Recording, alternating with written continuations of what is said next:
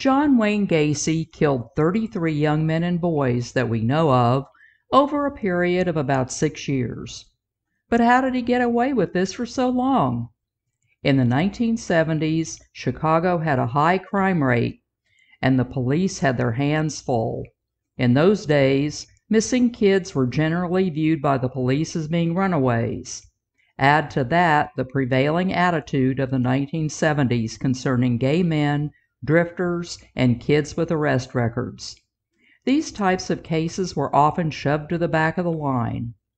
In Chicago, Gacy founded a successful construction business, PDM, attended church, remarried, and volunteered as the Democratic precinct captain in his area. He was a respected and admired pillar of the community, admired by friends, neighbors, as well as the police. In 1972, when boys in the area began vanishing, few looked in his direction. Gacy had a gift for targeting kids that were down on their luck, on the verge of poverty and looking for better lives.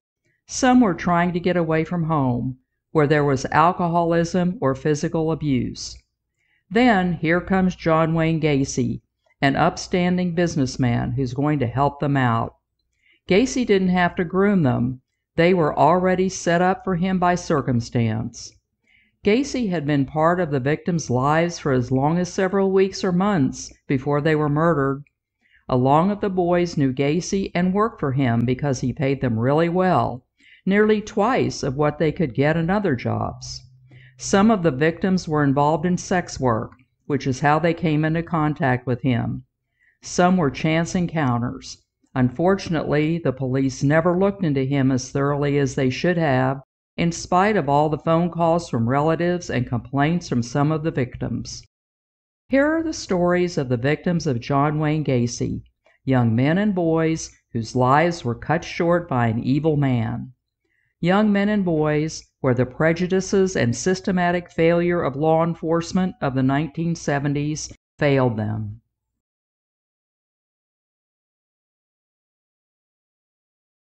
Tim McCoy was John Gacy's first known murder victim. He was murdered on January 3, 1972, but wasn't identified until May 9, 1986.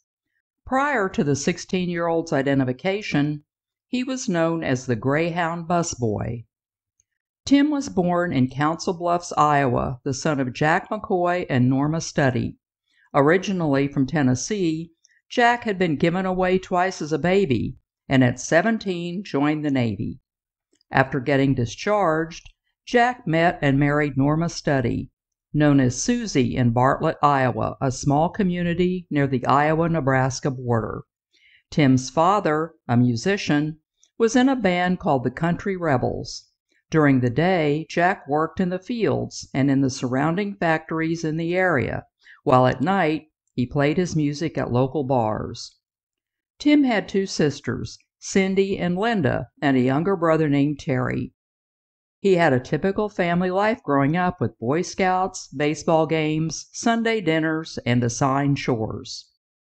At the time, Bartlett was a railroad town, and Tim's grandfather, Bain Studdy, was a former railroad worker who ran the Bartlett General Store, post office, grain elevator, a one-pump gas station, and local bar named the Honker Inn.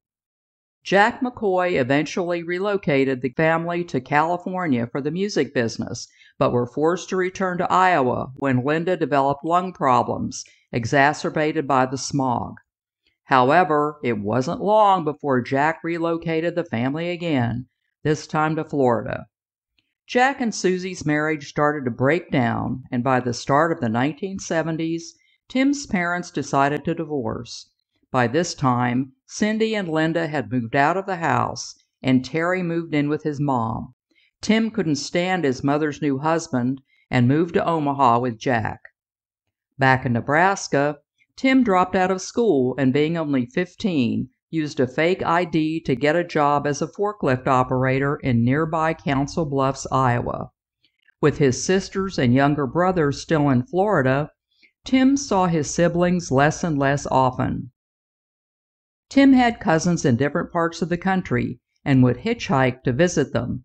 a pretty common practice in the 1970s. With his cousins, he would go fishing and generally just enjoy being a kid. One of his cousins, Jeff Billings, remembered him as a guy that was always making people laugh.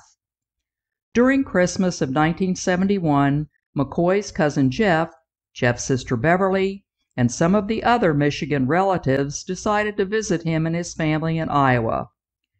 McCoy's Aunt Honey and Aunt Tiny cooked while the cousins rode horses. Aunt Tiny had a big house in Glenwood, Iowa, where all the family members bunked 5 or 6 to a room.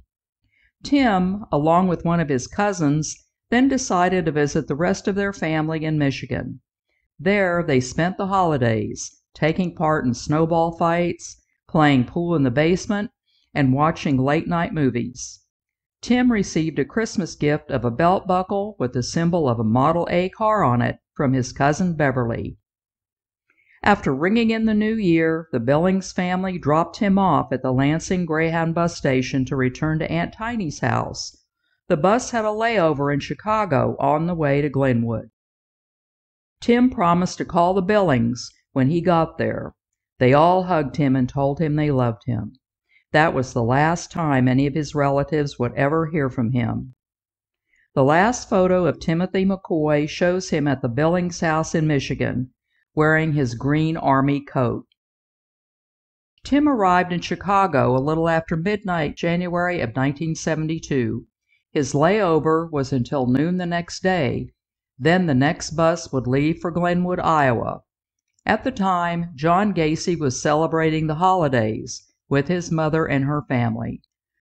Divorced, depressed, living in a house with his mother, and working as a short-order cook, 29-year-old Gacy escaped the festivities.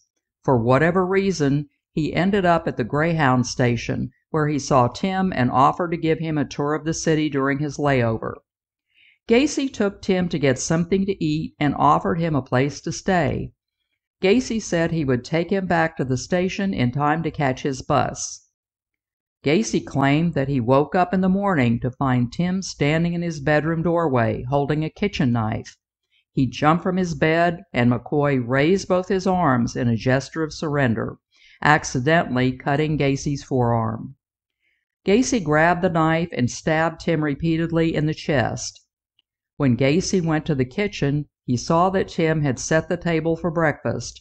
Tim had walked into Gacy's room to wake him for breakfast while carrying the knife. Gacy buried Tim in his crawl space and later covered his grave with a layer of concrete. In an interview several hours after his arrest, Gacy said, "That's when I realized that death was the ultimate thrill." Aunt Tiny showed up at the bus depot, but there was no sign of Tim. As time wore on, Jack hired a private investigator in Chicago to look for him. He'd never been known to run away before, and back home had money in the bank and a job waiting for him. When Gacy was arrested, Tim's relatives in Michigan followed the unfolding events in Chicago. Linda McCoy thought Tim might have been one of the victims, so Aunt Tiny was tasked with collecting Tim's dental records to send to Chicago PD. However, as time passed and no news came, the family lost hope. Tim remained unidentified until May 9, 1986, 14 years after his death.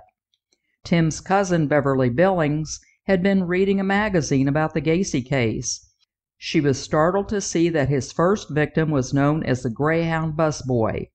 Even though Aunt Tiny said she had sent Tim's dental records, the family was sure there had been some mistake.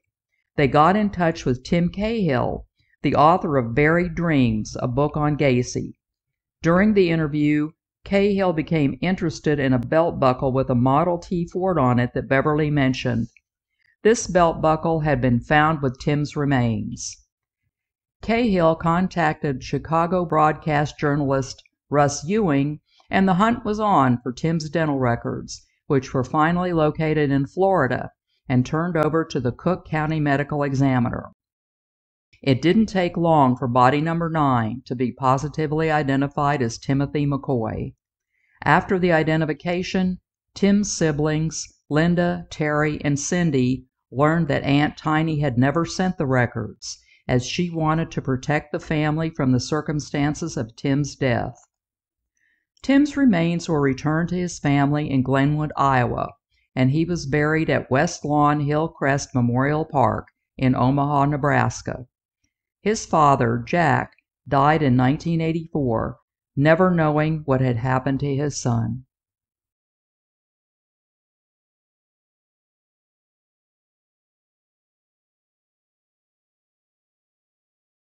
John Butkovich was born September 16, 1956, to Marko Butkovich and Terezia Doslik in Croatia.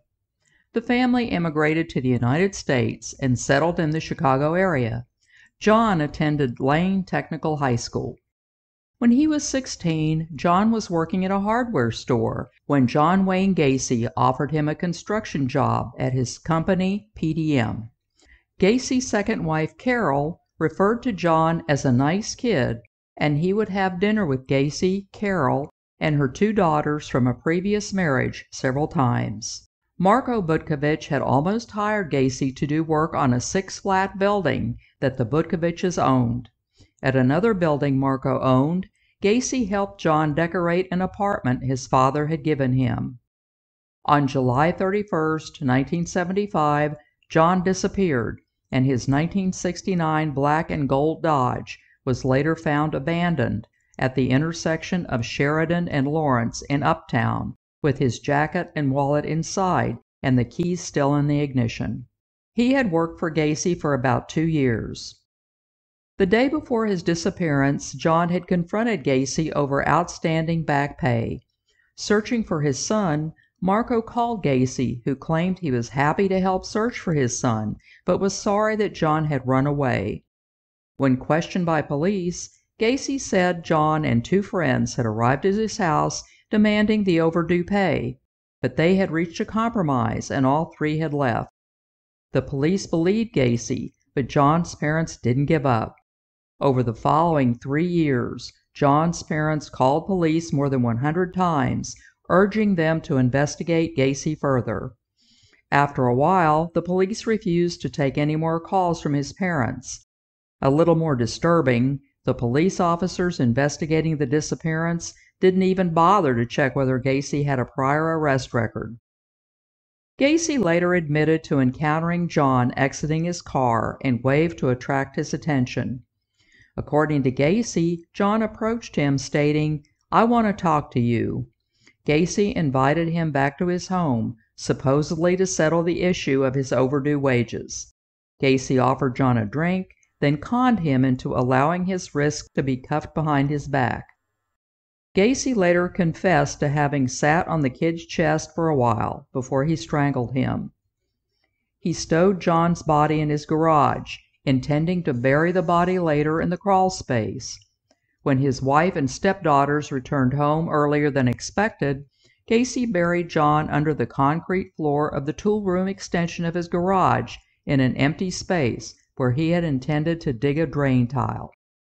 Butkovich was the second victim to be recovered and was designated body number 2. He was identified on December 29, 1978. John Butkovich is interred at Queen of Heaven Cemetery in Hillside, Illinois.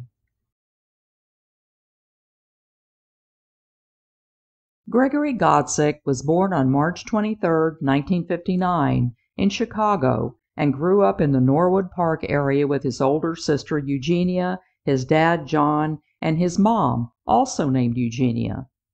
17-year-old Greg was a senior at Taft High School and had a girlfriend, Judy Patterson, who was a sophomore at the same school. Greg worked at a construction company called PDM Contractors, doing odd jobs. The money was good and allowed him to buy parts for his 1966 Pontiac Catalina. The man who owned the company, John Gacy, paid twice as much as he was making at his last job.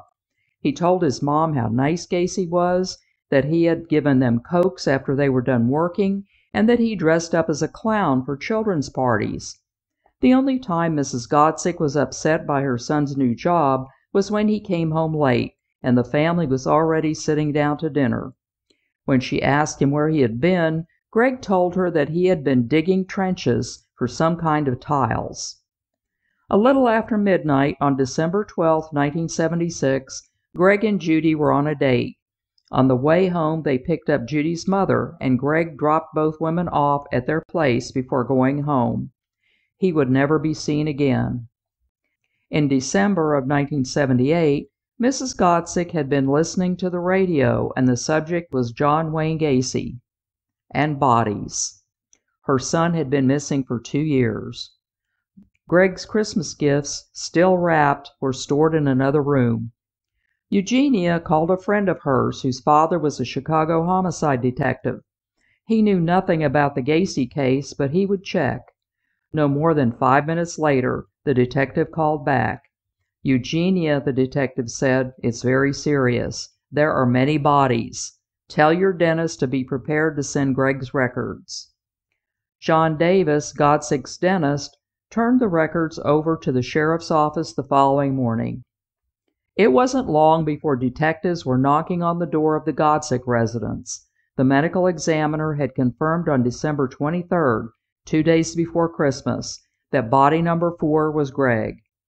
Gacy had buried him in the same trenches that Gacy had Godsick dig for him, and was one of the first victims discovered in the crawl space of Gacy's home. The Godsicks received the remains of their son after the conclusion of the trial, so that he could be buried. The Godsick family, Greg's friends, his girlfriend Judy Patterson, and her family attended Greg's funeral. Afterwards, they all met at a local restaurant to reminisce about Greg. Greg's parents, John and Eugenia, pushed hard for Gacy's execution, but because of multiple appeals, they would never live to see it. John would die of emphysema in 1984 and Eugenia in 1989 of breast cancer. Greg Godsick and his parents are buried at St. Adalbert Catholic Cemetery in Niles, Illinois.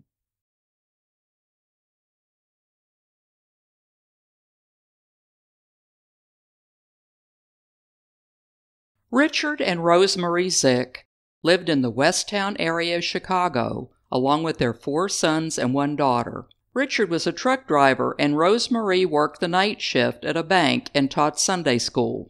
Growing up, their son John worked a paper route, and his sister Patty often tagged along. He loved animals and often brought them home, and was active in Cub Scouts and went to summer camp. John and his brothers were altar boys at St. Stanislaus Kotka Church on Evergreen Avenue near the I-90. When the 1970s rolled around, the Zicks found that their neighborhood was changing around them, and not for the better. Their neighbors were moving away, and before long the Zicks moved to Des Plaines, and John would transfer from Gordon Tech High School and start his junior year at Maine West High School. In Des Plaines, the Zick family found a slower pace of life, as well as a lower crime rate than in their old neighborhood. John made friends quickly and got a job at Animal Kingdom, a pet shop in the area. At school, he joined the bowling team and the film club. His friends don't remember him smoking a joint or ever having a drink. In his senior year, he purchased a class ring with his initials engraved on the inside band. This ring would be instrumental in connecting Zick with John Gacy. With prom approaching, John asked his friend Lynn Meadows to go to the prom with him. Lynn, for her part, was only interested in John as a friend, and she knew he wasn't interested in her either. John had known for some time that he preferred guys, and Lynn kept his secret. John had a few gay friends. One of them, Mark Johnson, performed in drag as Marcia at a disco called the Bistro, known as the Studio 54 of Chicago. After high school, John got a job at Sargent & Lundy, an energy company in downtown Chicago. After a time, Mark moved out to the suburbs with his partner, and they lost touch. John's friend Lynn Meadows remembered Zick telling her about a man named John who promised to give him a job. Zick told Lynn that John had a lot of money and promised to take him to Florida. Getting a bad feeling about all this, Lynn begged him not to go with Florida John. That was the last time she saw him. On January 20th, 1977, Gacy lured 19-year-old John Zick to his house on the pretext of buying his Plymouth Satellite. Gacy later confessed to strangling him in his spare bedroom and burying Zick's body in the crawl space under his house. Gacy later sold the Plymouth Satellite to 18-year-old Michael Rossi, a PDM employee, for $300. The following month, Rossi was arrested for stealing gasoline while driving the car. The gas station attendant noted a license plate, and police traced the car to Gacy's house. When questioned, Gacy told officers that Zick had sold the car to him in February, saying he needed the money to leave town. A check of the VIN confirmed the car had belonged to Zick. The police didn't pursue the matter further, although they did inform Zick's mother that her son had sold his car. Zick's parents were upset over what they perceived to be either a lack of interest or the incompetence of the police. They paid a month's rent on John's apartment until the end of February 1977. When he didn't return, they moved his things out. On New Year's Day, when the family was getting ready to go to an aunt's house, a car pulled up in front of their house. Even though it was unmarked, they knew it was the police. The officers confirmed to Richard and Rosemary Zick that one of the bodies discovered was that of their son. They had recovered some of John's property, which included a television and a high school class ring at Gacy's home. That class ring, which had his initials, JAS, engraved on the inside band, was used as evidence in Gacy's trial. On the Saturday before Easter 1978, the Zick family finally held a funeral for their son, after his remains were released by the police. The funeral was a private family affair, a family that knew him as Johnny. His friends, Mark Johnson and Lynn Meadows, knew him as John, stayed away. John Zick had led 2 separate lives. John is buried at All Saints Catholic Cemetery and Mausoleum in Des Plaines, Illinois. His parents are buried in the same cemetery.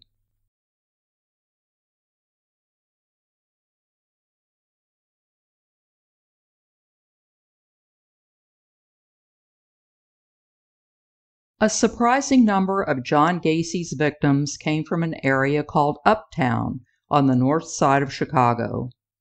During World War II, the Uptown area was settled by military families. The old homes of the past were split up into sections to provide more space for military personnel who worked at Naval Station Great Lakes, the military's largest naval training station. After World War II, the military families moved out, leaving empty residences producing falling housing prices. When timber mills, coal mines, and steel mills began closing down, families from Appalachia emigrated from the area looking for a better life.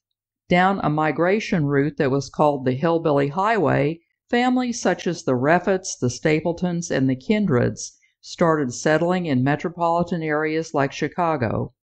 The Uptown area of Chicago was given the nickname Hillbilly Heaven in the 1960s. Once arriving at Uptown, instead of opportunities, many of them were more concerned with survival. Families of various backgrounds were living in closed quarters in housing often run by slumlords. All wasn't dark and depressing, however. Rock bands played at the Aragon Ballroom, the Riviera, the Kinetic Playground, and the Uptown Theater. Uptown was near the beaches of Lake Michigan. It was an area of gangs, drugs, and people generally down on their luck.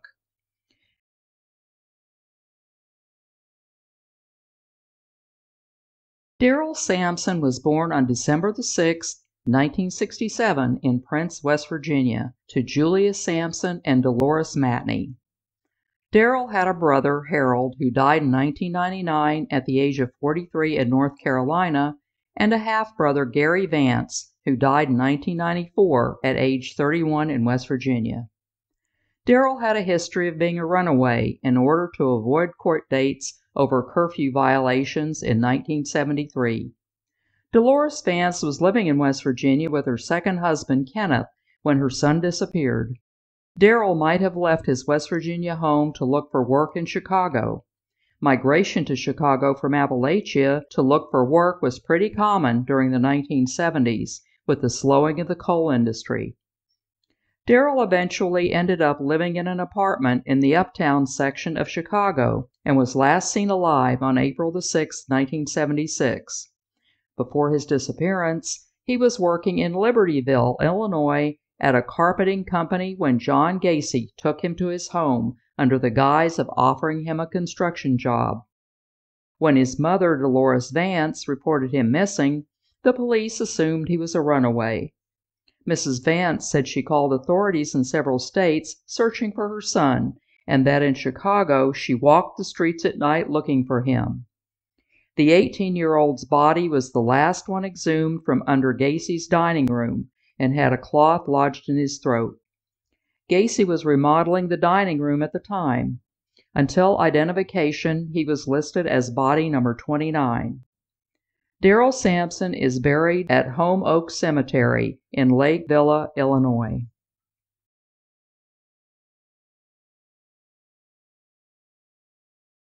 The Reffitt family was from Lexington, Kentucky, where Randy Reffitt's father, Charlie, an Air Force veteran, was a firefighter. Their mother, Myrtle, made sure the kids attended school and completed their chores, for which they received allowances. Sometimes Charlie would take the kids, Randy, Clyde, Brenda, and Chris, to horse races, as well as the big one, the Kentucky Derby. Things soon took a tragic turn, however. In August of 1969, Charlie took the family to see his mother, Odessa May, known as Nanny. Odessa, an alcoholic, was in an abusive marriage to her second husband, Ray Adams. She opened the door, sporting a black eye, and an argument ensued. Ray, deciding to end the argument, got a .38 and shot Charlie and Myrtle. Both survived, but Myrtle, with a bullet sitting next to her spine, would be in pain for the rest of her life.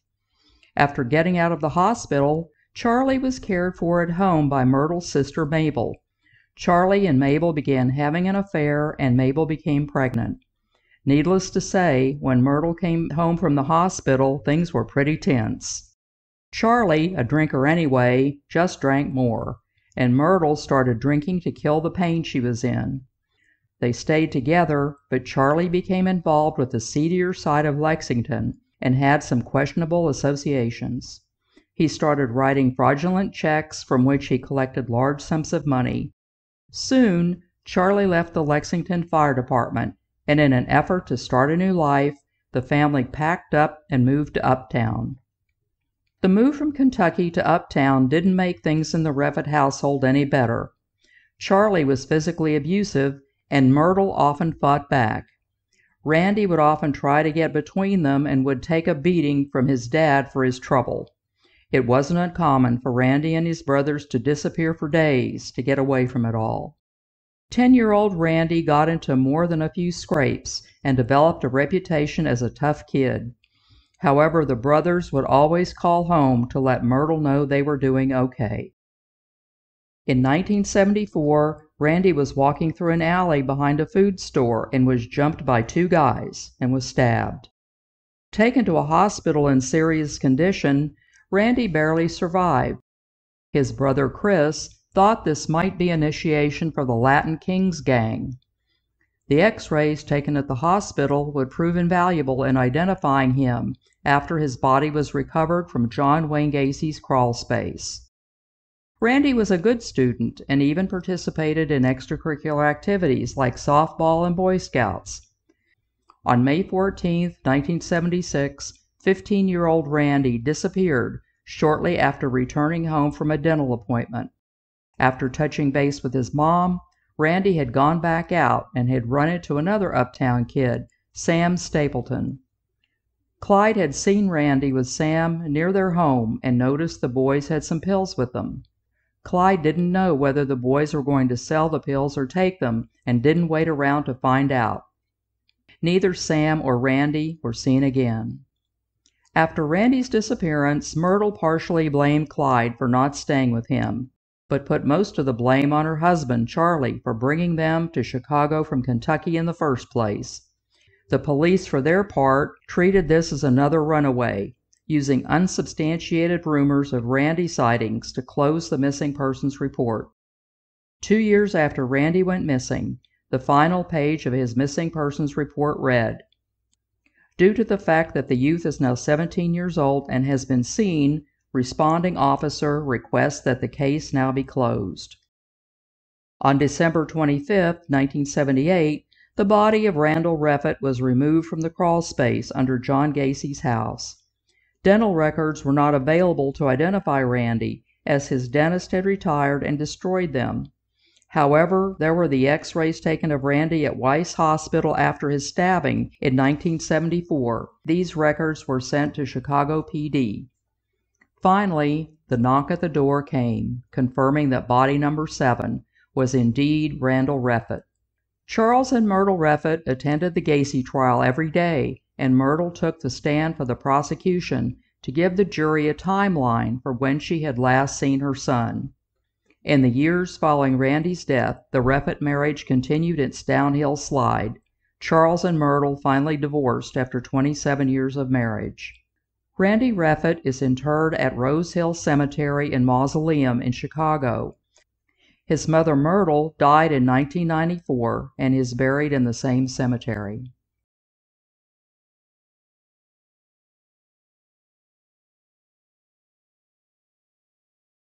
Sam Stapleton arrived in the Uptown section of Chicago with his mom Bessie, younger brothers James and Randy, and stepdad Adalbert Stapleton when he was around 10 years of age.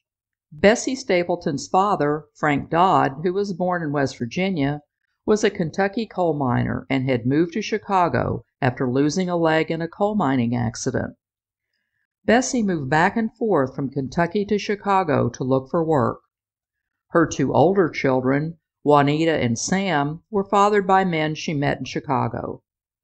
Bessie gave Juanita the name and a photograph of her father, but never disclosed the identity of Sam's father. Sam either went by the name of Samuel Dodd or Samuel Dodd Stapleton. Bessie's husband, Adalbert Stapleton, known as Bill, had come from West Virginia and moved to Kentucky after enlisting in the Army during World War II at the age of 17. He was already divorced and the father of 3 children when he met Bessie. The couple moved around Appalachia with Bessie's children looking for whatever work they could find. Bill and Bessie soon had 2 children of their own, James and Randy. The family moved around Ohio and settled in Stockton on the Kentucky-Ohio border, settling in a small house in a holler up in the woods with dirt floors, no electricity or indoor plumbing. Sam and his siblings would use an outhouse across the road using pages of magazines for toilet paper. The grinding poverty didn't help the Stapletons' marriage, and there were separations and reconciliations. Finally, they moved to the Uptown area of Chicago, where Bessie had lived previously, to try to expand their options. The move to Uptown didn't affect Sam in a positive way. Kids in the neighborhood picked fights, and at the age of 10, Sam got sucked into the atmosphere of that environment. Conflict arose between Sam and his stepfather Bill, who had moved the family from Ohio in search of a better life. There were arguments about his fighting and school attendance, and when Sam missed curfew, Bill would go and bring him home if it wasn't the police doing it. Sam had taken to sniffing glue with his friends, and it was always Bill that pulled him out from under someone's porch to bring him home. It soon became obvious that Sam needed help, and he ended up at a drug rehab center, while Bessie protested stores that gave easy access to glue and other chemicals to minors. After getting out of rehab, 14-year-old Sam Stapleton was looking forward to the fall of 1976, when he would attend Senn High School, and was planning on joining the ROTC. His friend Randy Reffitt was finishing his sophomore year at Senn. Sam had recently gotten a job at the Pizza Factory restaurant on Sheridan Road. Things were becoming more promising, as a man named John had offered him a construction job that paid really well. John had been calling the house periodically asking for him. One day, Sam was visiting his sister Juanita and her new baby. After leaving, he ran into his friend Randy Reffett on the way home. Reffett had gone home to check in with his mother and grandmother after a dentist appointment before heading out. Neither of the boys were seen again. Sam was reported missing the next day by his parents. Stapleton was Gacy's youngest victim, and he and Reffett were buried together in the crawl space. Investigators believe the two boys were murdered the same evening and had gone to Gacy's together. Sam was body number 6, and the 20th to be identified. He is buried at Rosehill Cemetery and Mausoleum in Chicago, along with his parents, Albert and Bessie. His friend, Randy Reffett, is buried a couple of yards away.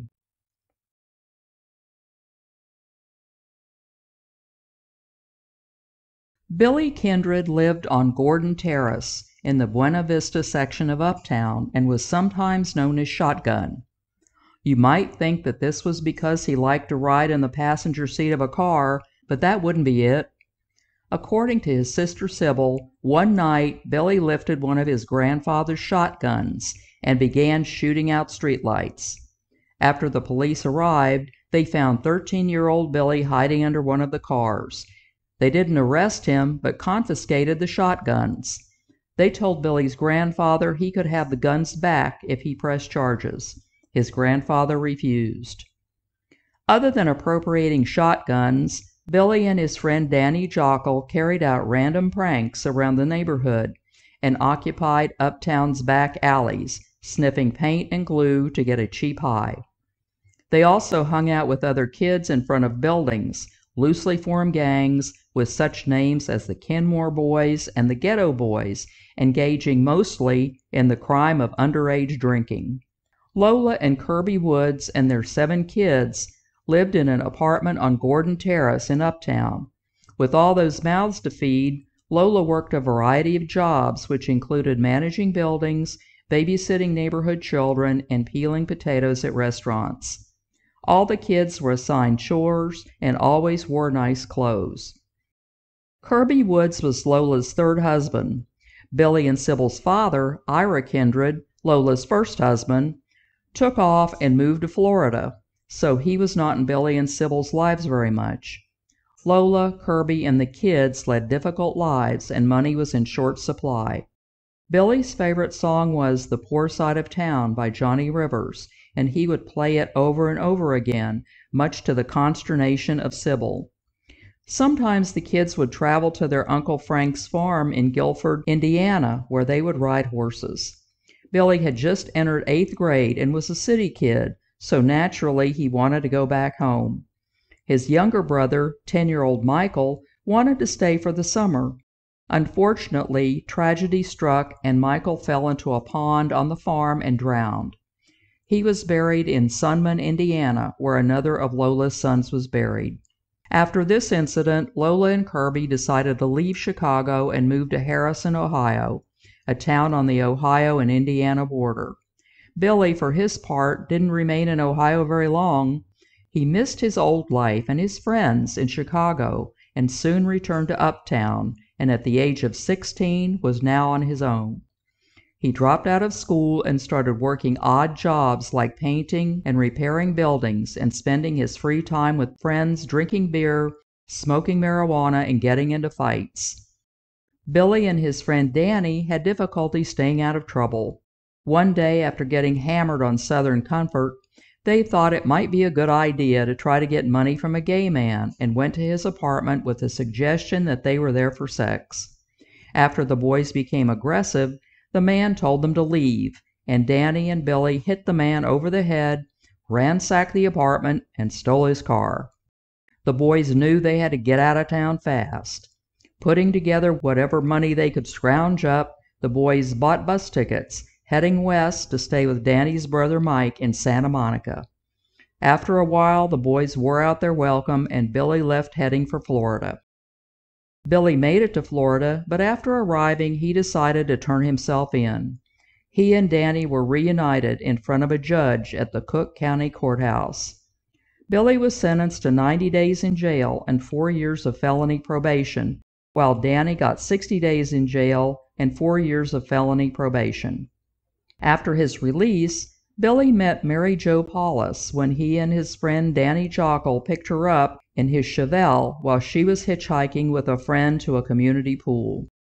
Billy and Mary Jo started dating, and for the most part, he stayed out of trouble while he was with her.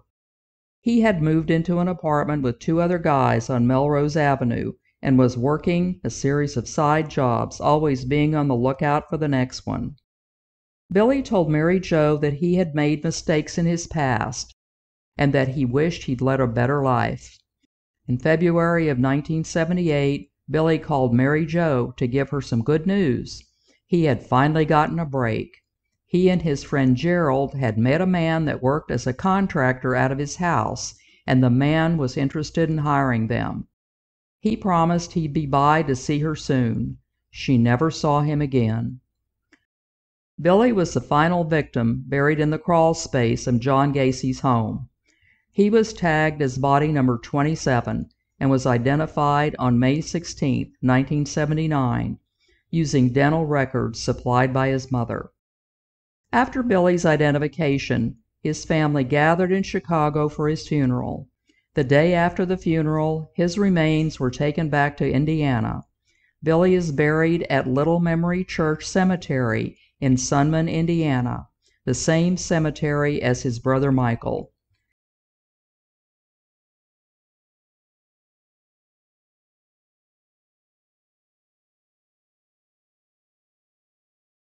Frank Landigan was born on July 5, 1959, in Delaware.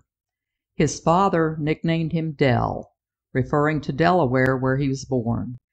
The name later morphed into Dale, and that name stuck. Francisco, Dale's father, was originally from the Philippines. After World War II, Landigan was a stowaway on an American service boat, becoming a cook, and arrived in New York in the 1940s. Francisco traveled around, finding work wherever he could get it. He met Dale's mother, Dorothy Lee Brazel, in South Carolina at a car hop. Dorothy was a teenager, maybe 14 or 15 at the time, and became pregnant. Francisco convinced Dorothy's mother, Lucille, to let him marry her and promised to take care of her. He claimed he was only 3 years older than Dorothy. He wasn't. He was 29. Denise, their second child, was born when Dorothy was 18. The family moved on to Delaware and lived in a mobile home for a while. From Delaware, the family moved to a 2-bedroom apartment on Hopkinson Avenue in Brooklyn, New York. Crime rates in the area were steadily rising, and Dorothy kept the kids in the house. The Landigan home was a violent one. It wasn't uncommon for Francisco to hit his wife, and the violence escalated after the move to Brooklyn. With Francisco struggling to pay the rent, the Landigan family moved in with a relative in Chicago. In 1969, when Dale was 10, the Landigan family, just like in the series Alice, packed up their station wagon and hit the road. Even though the Brooklyn and Uptown neighborhoods economically were similar, the Landigan kids had a lot more freedom in Uptown. All these moves didn't stop Francisco's domestic abuse. On more than one occasion, the violence got so bad that the police had to be called. And the police advice? Take him to civil court. Dorothy spent time in the hospital on several occasions, both for physical as well as mental reasons. That left the kids alone with Francisco, where they endured abuse by him. This was the backdrop in which Dale Landigan grew up and the template for how he learned to treat women. Dale attended Stockton Upper Grade School and then started Senn High School before transferring to Lakeview Academy, an alternative high school that was designed for at-risk students. It wasn't long before Dale stopped attending. Through the Youth Job Corps, Dale got jobs cleaning up parks and at one point worked as an usher at the Uptown Theater. In the meantime, Dorothy had gotten remarried to a man named Al Miller, and Dale moved in with them. Things were beginning to look up for Dale. He had met a contractor who hired him at $5 an hour. Dale continued to have his problems, though. Dale and his father met at a bar and had an argument about 19-year-old Dale's direction in his life. Earlier in the day, Dale had been bonded out of jail after being arrested for battery. Showing an amazing lack of self-awareness, Francisco had begged the judge to put Dale in a mental institution. Francisco and Dale left the bar at 3 a.m., walking in different directions. November the 4th, 1978, would be the last time Francisco would ever see his son. On November 12th, Dale Landigan's body was found close to an inlet in the Des Plaines River by 2 duck hunters. Within 24 hours, Dale was identified by fingerprint records on file, which wasn't too surprising. From interviews with family and friends, investigators found that Dale was prone to violence and dealt in drugs, hustled, pimped, and operated on the fringes of North Side gang activities. Even though he didn't have a job most of the time, he had half a dozen arrests before he disappeared, mostly for battery and auto theft. The bond slip issued to Landigan for his battery arrest was found at Gacy's home. He was victim number 32. Dale is buried at Maryhill Catholic Cemetery and Mausoleum in Niles, Illinois.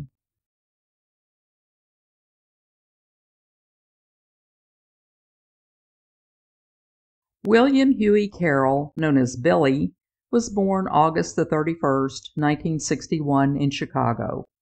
Billy's father, William Huey Carroll Sr., was born in Alabama and grew up in Florida, the son of sharecroppers. After World War II, he moved to Chicago, along with many other Southerners looking for a better life. Huey met Chicago native Violet Nagal when he arrived, and they later married. The Carrolls would have 3 children, Robert, Billy, and daughter Caroline, who was born with severe disabilities. Unable to care for her, Caroline would be placed in a care home. By the time the 1970s rolled around, the Carrolls were living on Huey's Social Security checks. Huey and Violet struggled with alcoholism, and the family lived in poverty. One apartment they lived in had no bathroom and another had no phone. Billy attended Stockton Upper Grade School in 1973, but was not in love with school, to put it mildly. He often struggled and had trouble reading. He was enrolled in a program called Project Zero, a program for students with learning disabilities. Billy often cut class and was well known to the truant officer. He not only avoided school, but avoided going home as much as possible, and spent much of his time in the streets. Billy had a history of delinquency, once stealing his father's gun to shoot at light poles and at people in order to scare them. Huey recounted an episode where Billy grabbed a woman's purse through the window of the L train. As he grew older, Billy got into fitness, and along with fellow Uptown kids Sam Stapleton and Randy Reffett, could be found at the local YMCA. Huey and Violet pretty much drank Huey's Social Security checks. Bobby Carroll developed a glue-sniffing habit and developed learning and emotional difficulties as a result. Both brothers avoided dealing with their parents' alcoholism by spending their time on the street. Billy had his own enterprise going on out in the streets. He often seemed to have money and would take his friends out for meals. No one really knew how he came up with the money, and when asked, he was pretty vague about it. His friend Gene Anderson finally found out the secret of Billy's mysterious cash flow. One day, Gene went along with Billy to the Yankee Doodle Dandy restaurant on Diversey Avenue. There, Billy would buy some pills and sell them for profit. He was also in contact with men known as chicken hawks, older men in their 30s or 40s interested in boys in their mid-teens. The boys, or chickens, would be picked up on the corner of Clark and Diversey. According to Gene, a kid could hustle, meet a few Johns, do a few tricks, make money, and go home. This was where and how Billy started getting his money. Billy started looking for an escape from all this by going back to school. He and his friend Gene enrolled in the Prologue School, an alternative school founded by Franciscan nuns. Billy never made it out of school.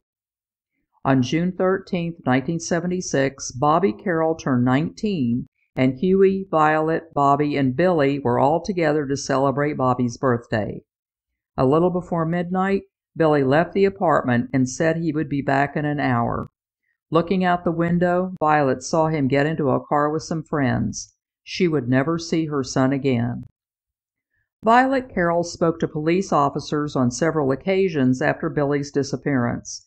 Both Huey and Violet were drinking heavily at that point, and police investigating his disappearance noted the intoxicated condition of the complainant and had to cut an interview short. Huey admitted to police officers that Billy told his parents he was leaving home because of their heavy drinking, and police chalked up Billy's disappearance as being a runaway. When word broke of the John Gacy arrest, Violet and Huey Carroll submitted dental records to Chicago PD. It wasn't long before the police were knocking on their door at their Lawrence Avenue apartment to tell them there had been a positive ID. It was March 17, 1979. He was body number 22 and was buried in Gacy's crawl space. Billy Carroll is buried along with his older brother Bobby and his parents at Mount Glenwood Memorial Gardens in Hickory Hills, Illinois.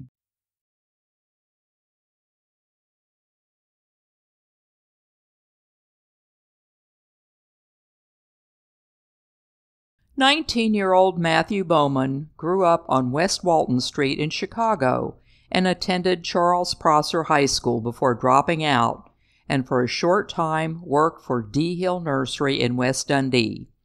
His family had been marked by tragedy when in 1975 Matthew's stepfather, Tony Robotuso, was shot during a carjacking while he was waiting to pick up Matthew's mother at the Pulaski L station. Seriously wounded, he stumbled into a liquor store where the manager called an ambulance. Robotuso died at the hospital.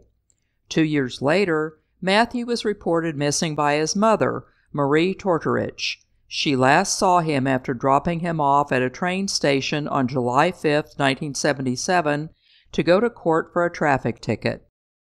After he was finished, Matthew phoned his mother to tell her he was heading into the city to visit his sister Laura at her apartment. At around 6 p.m., he left Laura's apartment and disappeared.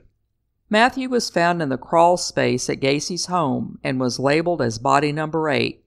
He was positively identified on January 29, 1979. Bowman is buried at St. Joseph Cemetery in River Grove, Illinois.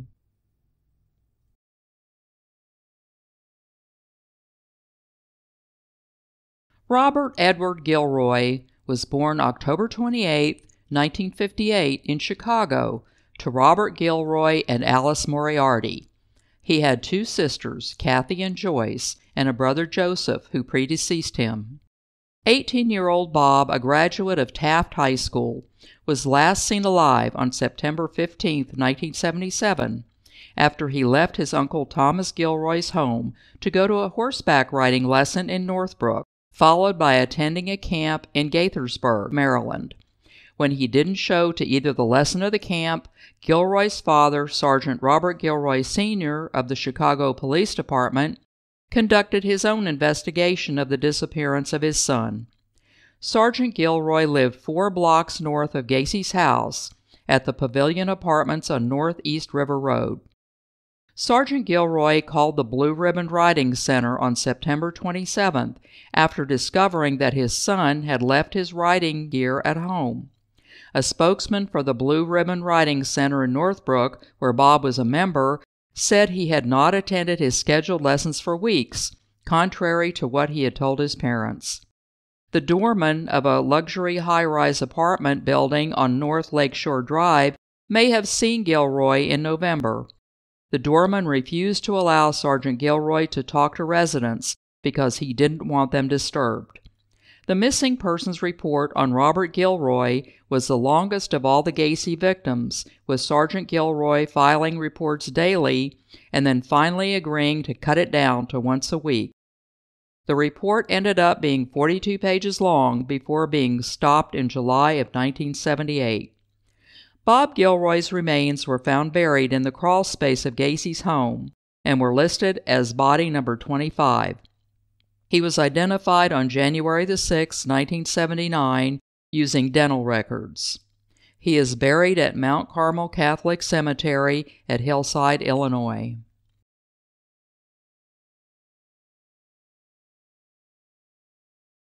17-year-old Rick Lewis Johnston from Bensonville, Illinois, disappeared in August 6, 1976. Rick was the son of Kenneth and Esther Johnson and had two siblings, sister Carrie and brother Greg. His parents were divorced. Rick attended Driscoll Catholic High School and was to start his senior year in the fall of 1976. He was a wrestler in junior high and an avid reader and Tolkien fan. Early each morning he would run around the golf course. A budding environmentalist and concerned about air pollution, he chose to ride his bike rather than use a car.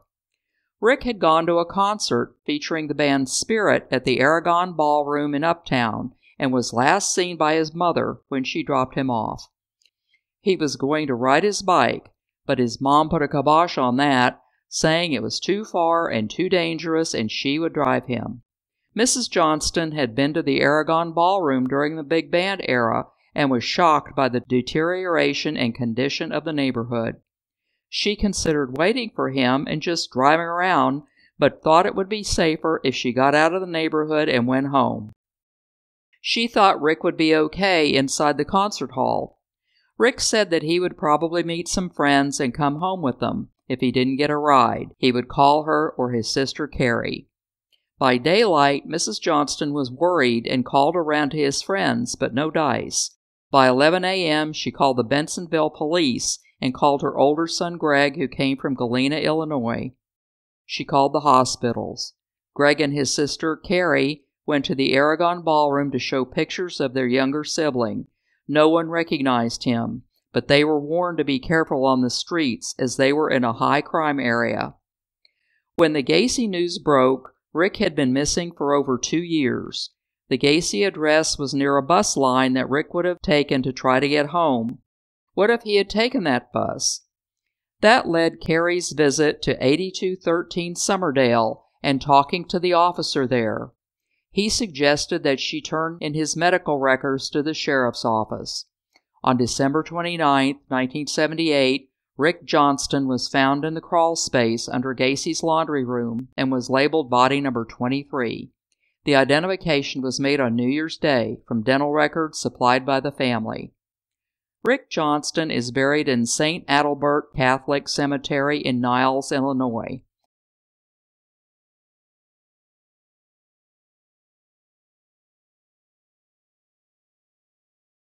"19-year-old John Mowry returned to Chicago in early 1977 after spending 18 months in the Marines.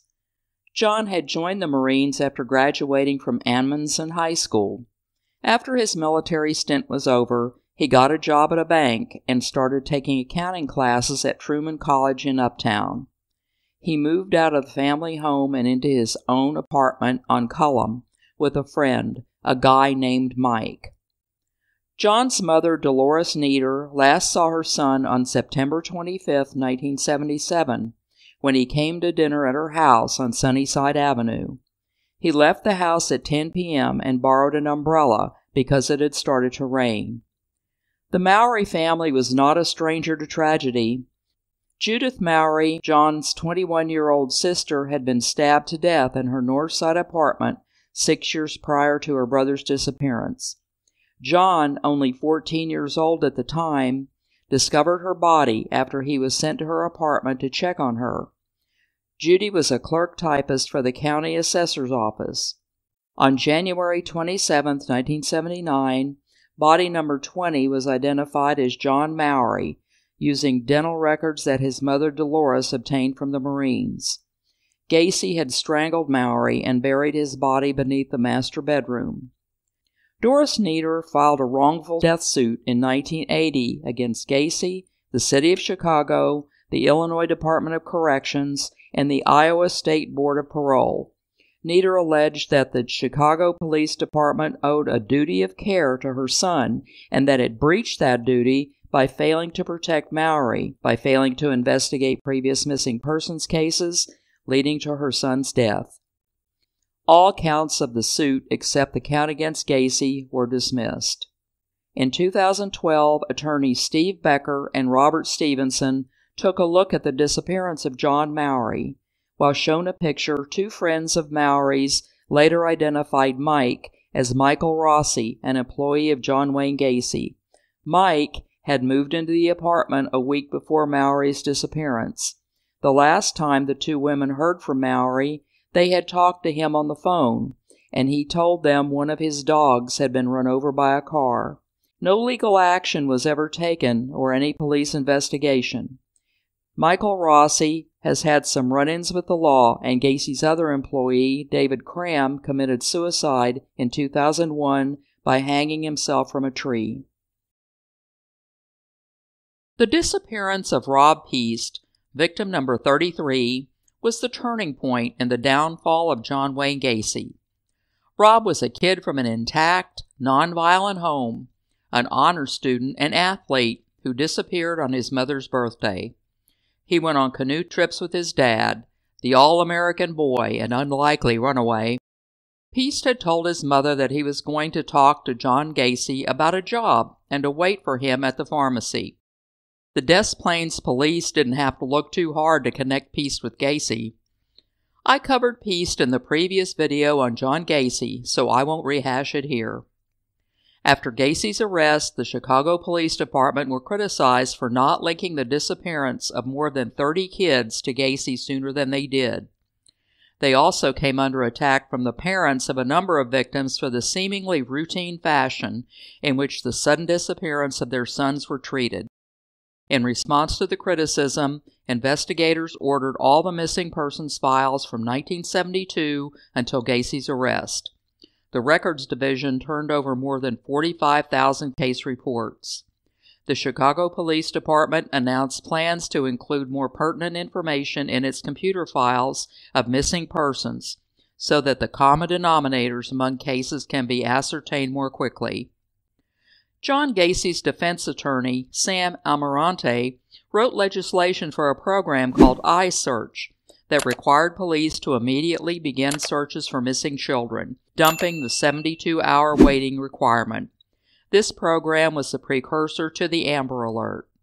Attempting to tell the story of all 33 victims would make for a very long video. In addition, some of the information on some of them was very limited. As with many crimes of this type, the perpetrator gets all the publicity and victims become forgotten. These boys and young men came from all walks of life. Some lived on the edge of poverty, some came from violent and abusive homes, some were college students, 2 were former Marines, and 1 was married. May they rest in peace.